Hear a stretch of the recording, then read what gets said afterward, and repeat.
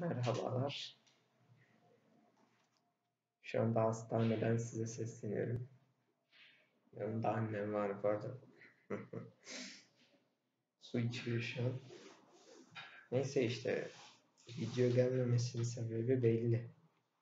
Burası bir hastane odası. Şöyle göstereyim.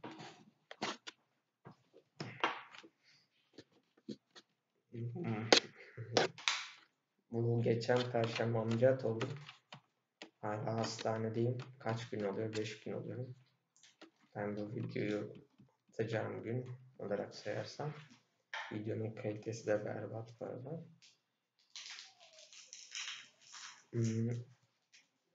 Bana olan ameliyat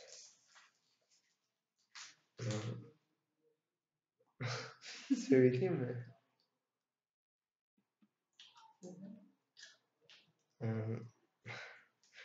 Testisimden bir tanesi alındı. İnguinal lenflerim de alındı. Yani lenflerimden bir tanesi alındı galiba. Bir de karın içi bir tane lenf varmış. Uzun bir tane, onu bilmiyorum. O yüzden karnımın tamamını da açtılar. Şöyle göstereyim. Ya şuraya geçip laptopu eğer misin?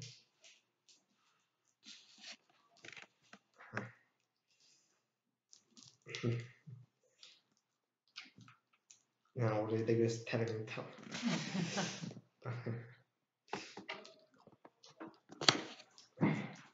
Şimdi şu şeyde, gerçi neyse çıkartmam. 3 tane boru vardı, onu gösterecektim de neyse artık. Onların takılı, şu anda çıkartmak istemiyorum.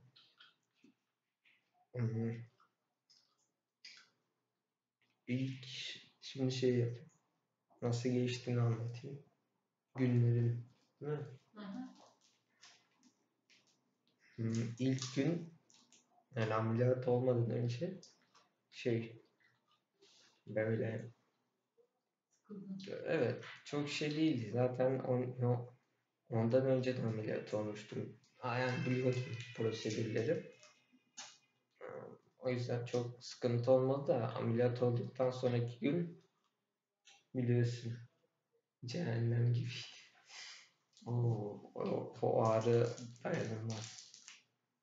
Böyle her saniye başı zonkluyor oraları. Sen de biliyorsun, kimse uyuyamadı zaten, koğuştu ki. Neyse işte öyle geçirdik ilk günü. Sonra ikinci gün geldi. Cumartesi yani. Rahatlamıştım biraz. Yürümeye başladık. Eskiden ilk 10 gün yürütmezlermiş asla. Ama artık yürütmek bir şey olmuş, alışkanlık olmuş. O yüzden beni de yürütüyorlar.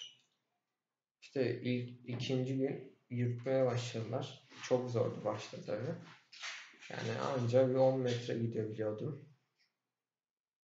Böyle ufak saat, yani arada bir yürüyordum. Ve sadece sulu dağlar. Yani onlardan da çok az. İkinci gün olarak bu. İlk gün zaten yiyemiyorsunuz. Serum yapıyorlar. Sonra üçüncü gün, uyuyamıyorum ben uyuyamıyorum. Uyumak imkansız çünkü ben dönerek uyuyan bir insanım. Uyuyamıyorum. Sonra üçüncü gün geldi. Hatta tam çok karmaşık anlatıyorum. Kronolojik sıra berbat şu an. Onu. İkinci günün sonunda ateşim çıktı. İkinci gün çıkmıştı değil mi? İkinci gün gecesi. Evet. İkinci gün gecede ateşim çıktı zaten. Antibiyotik tedavisine başlandı. Orada serumumu da göstermiş. Yani kolumdaki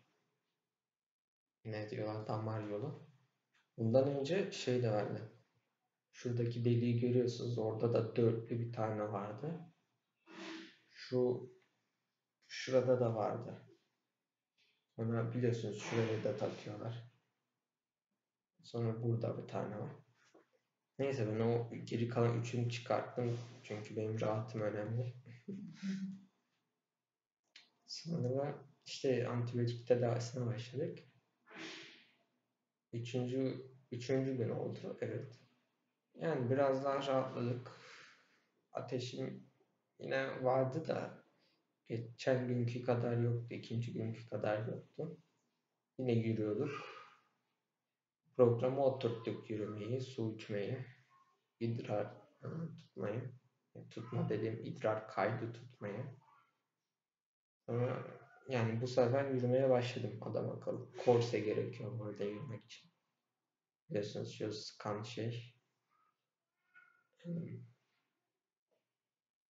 Sonra da dördüncü gün geldi.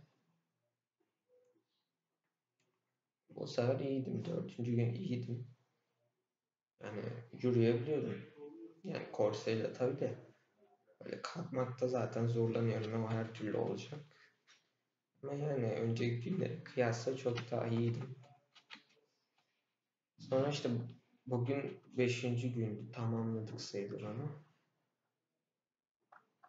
Bu da bugün güzeldi yani. Bugün de iyiydim. Çok bir gelişme yok açıkçası. Farklı böyle. İlginç. Tabii ateşim yok şu an. Dün geçti zaten ateşim. Ama antibiyotik tedavisi hala devam ediyor.